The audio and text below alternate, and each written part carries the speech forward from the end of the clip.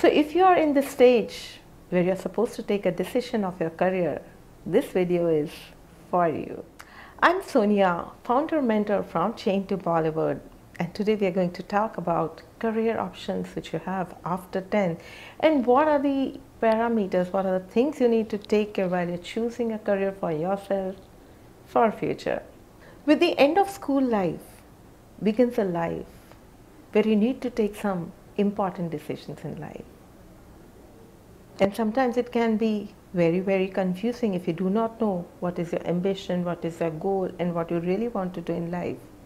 Sometimes it's quite early at the stage of 10th to decide what are you good at, what do you aim to be, what is your goal. So many students are not aware what are the choices, what are the options they have after 10th. And there's nothing wrong about it. Most of the students go through this and it's quite natural. So let's talk about what are the career choices, what are the career options you have after 10th.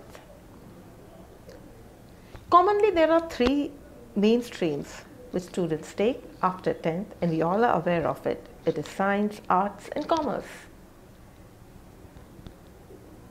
During our parents' time, mostly if you were good in studies, you either used to take bio or you used to take physics, maths.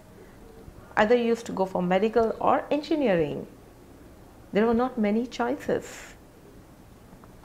But in today's time, children have multiple options, multiple choices to make because there are so many lucrative careers available beyond science, commerce and more. But the more the choices, it's even more difficult to make a decision.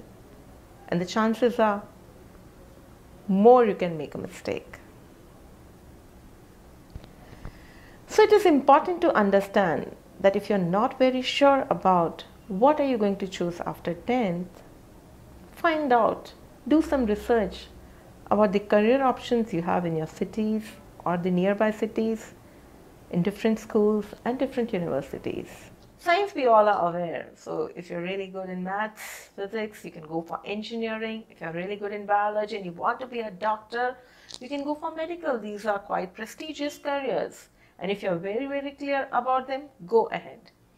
If you think you don't want to go for engineering and medical and you're good in maths, you can also take commerce. There are some very lucrative careers in commerce like chartered accountant, financial advisor, financial analysis, investment banker, company secretary, and so on. Yes, after graduation, you can also give civil services and other exams as well. That is available after all graduation streams.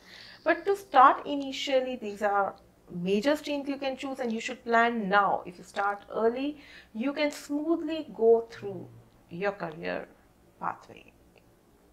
If you choose arts, you can go for options like journalism, literature, teaching, psychology, and different other careers like geologist, historic, political science, and economist.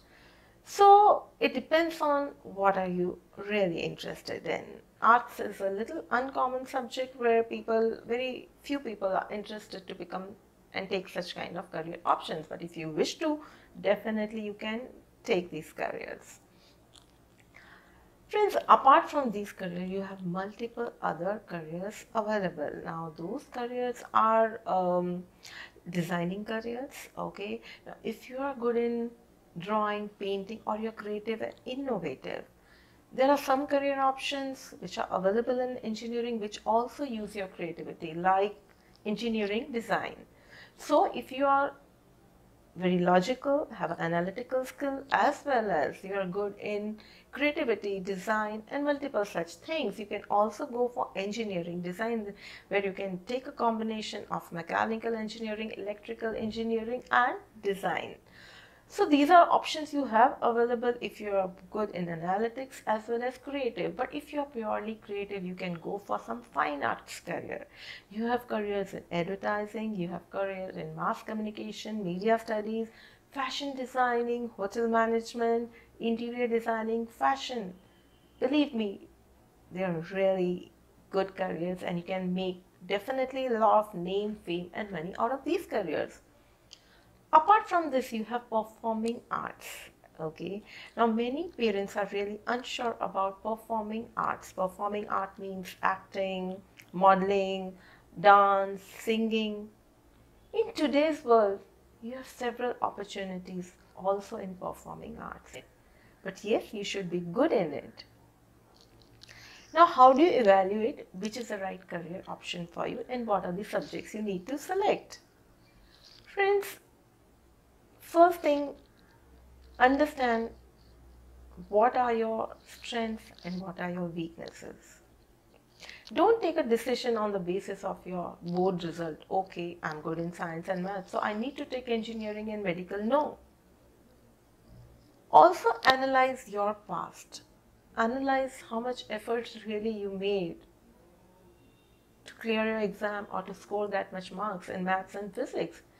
Really, are they easy to you, or really are you interested in those subjects, or you just took coaching classes, learned and worked hard to achieve the scores you have achieved? Don't go with marks. Analyze yourself. Is the subject easy for you? Are you interested in the subject? If you're really interested in the subject and you'd like to really pursue that as a career, then you choose those subjects. Many people think that it is safe to take science, maths till 11th and 12th because they can still choose between commerce and arts after 12th.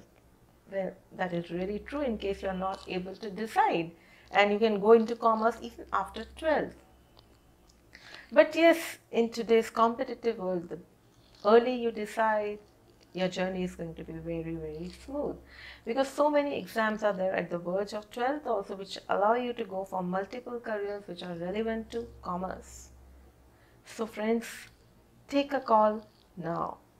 Well, if your family, friends, you're still not able to decide which is the right career option for you, and you're not able to really understand what are you really good at it and how can you really make a career out of your interest and talent and skills, you can consult a counseling expert who can give you some insight with different aptitude tests as to what are you really good in. There are multiple aptitude tests available, but I can still give you a warning signal here that just don't go blindly with the aptitude test. You need to go a little more in depth, because you are an individual person, you are different, and everybody's journey is not the same.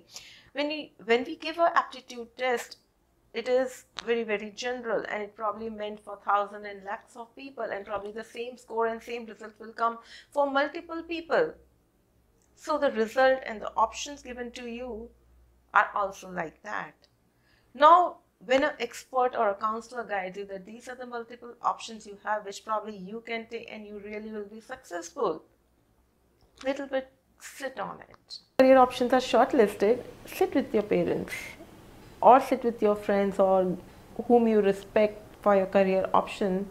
Sit with those people and try to understand what would be right for you, what probably will give you a good future career. If you are going to go abroad, then again you need to plan accordingly which would be the right career which will probably have good opportunities if you go outside India. So plan, look at your future after next 10 years. Where do you see yourself? Where would you want yourself? And as per, take a decision. Look at your past, look at your weaknesses, look at your strength. Look at what is it that's going to be easy, joyful for you. Because you need to be happy, and that's the most important thing in life, right? Don't take any decision on the basis of what your brother, sister have taken, what your friends have taken, just because your parents want, or just because anybody else wants. Make a choice. What do you want? And whatever you want, do a research in that. Don't rely on all information available on internet, because sometimes some information can be misguiding.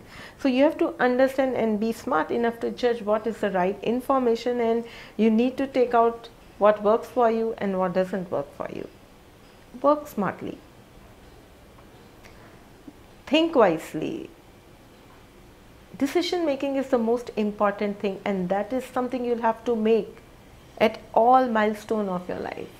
You'll have to make certain decisions, and you really need to be good in decision making in any career. There are many options in field of science, arts, fine arts, design, engineering. But to be successful, you need to do it from the right institute. So many institutes are giving their advertisement, but it is not necessary that all the students who pass from those institutes are successful. So again, you have to do some research. So in case you are, let's say, going for design, find out the colleges and university which offer those design options. Like if you're going for product design, you're going for animation design, NID is the option. If you're going for fashion designing, NIFT is the option. Then if you're going for architecture, interior designing, there are many other institutes. But there are a lot of private institutes which might not be very good, which might give you good offers, options, but probably might not give you a great career. So be very selective in your institute. Find out information about institute which you are going to choose. So guys, if you have taken care of everything, you've analyzed all the points, then you don't have to worry. And yes, if you've made a wrong choice somewhere, you always will have time in your life where you can make another choice. But yes, we want to make life easy, and that's the reason we insist and emphasize on the right choice which is made after 10th. So take decision, take the ownership of your decision, and be successful. Good luck to all of you. Hope you like this video, and if you like this video, share it with your friends. Thank you.